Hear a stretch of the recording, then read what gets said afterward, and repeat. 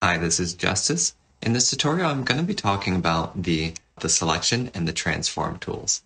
That's M for selection and T or Control T for transform. And let's go ahead and zoom in. We're going to take this panel and we're going to drag it out on the screen and we're going to resize this. And here what you can see immediately is as I drag this selection around, it's going to adjust these parameters in real time. You can choose between centimeters, pixels, or inches. I like working with pixels. It makes sense to me. So I'm going to select that. And here you can see as we adjust again, we can see the angles updating in real time, the position in real time, and then if we scale it up and down, we can see width and height being adjusted in real time. And let's put a little paint on the screen. Let's go ahead and transform this with keyboard shortcut T. Now when you edit with the transform tool, this is going to permanently change those pixels. So it is not non-destructive editing. Just make sure that you have enough undo states in order to go back and change things again if you change your mind. You can grab these little nodes, these little blue nodes, and you can move your selection around the screen very easily, or you can use keyboard shortcuts to help you do the same thing with a little bit more control. And now if we want to transform this, we can use Alt and Shift and Alt and Shift together to make changes. So Alt is going to scale in and out from center as opposed to from the opposite node, these little blue circles. If I press Shift, it's going to keep the same shape or aspect ratio as it goes larger and smaller. And if I do Alt and Shift, it will do both at the same time.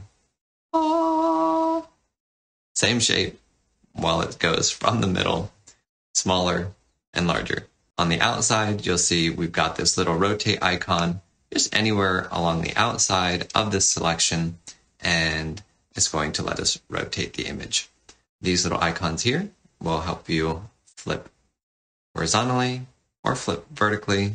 And then in order to commit whatever your transformation is, there's a little button that says OK or cancel down here, or you can press Enter on the keyboard. Let's look at the selection tool. Again, keyboard shortcut for that is M. And we have 5 options here: rectangle, ellipse, polygon, freehand, and magic wand. So we're going to look at these first 4, and then we'll look at magic wand last. So these 4, you're going to select a rectangle. If you tap outside, that'll commit that selection. Or circle, or oval, the polygon tool here. Now, once you connect these, you're going to have to bring the cursor back to the beginning. You're going to see that little circle right next to the pointer. Let's tap. Now, once this is tapped and the line is still red, you can adjust this and then tap outside to commit. Or we can do freehand selection. Now, all of these you can undo or deselect with this icon here or the keyboard shortcut Control D. This is select all. These options are in the edit menu as well. Select all, deselect, invert selection, show selection. Show selection is in the layers panel. Check out that video for more on layers panel. Okay, so here you can see we have the selection right here. If I click invert, it's going to move that selection to everywhere except for the original selection. So if we grab a brush and we start painting, you can see that we're on the outside.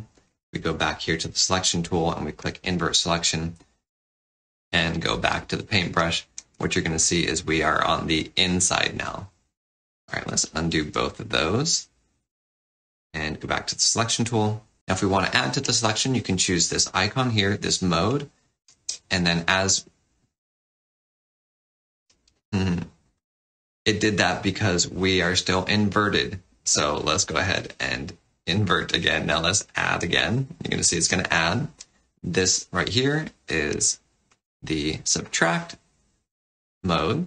And now we can do the same thing with Shift, and you can see that written right here, Shift or Alt.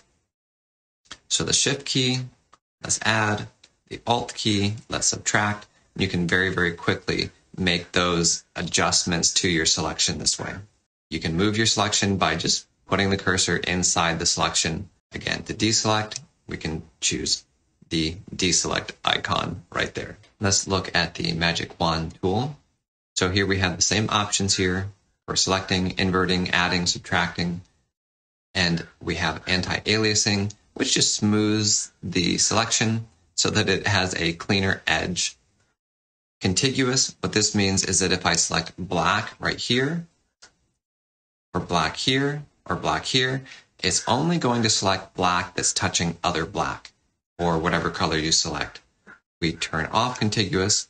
When I select black, it's going to select all of that same color that's on the screen.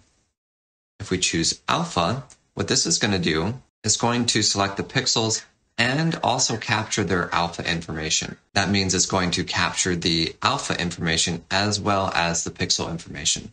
So, two things. So let's go ahead and demonstrate that. So we're going to grab the pastel brush and we're going to make 2 strokes here. And these have a lot of alpha in it. We're going to go back to the selection tool. Use alpha is turned off. We're going to select here, make a new layer, hide this one, and then we're going to fill this layer in so we can see how it works. Let's go back to the first layer. Okay, and we need actually to select this using alpha. Okay, so now we have this, and it looks like it's only selecting this small section. It is actually selecting more, it's just not displaying it. So we'll go back to that other layer, and let's grab the airbrush and fill in this selection. So what you're going to see when we use the magic wand and we have use alpha turned off, it's only checking to see if there's a pixel. Is there a pixel? Yes or no. So it has one bit of information. Here it has 2 pieces of information. It has, is there a pixel? Yes. And what is the alpha of that pixel?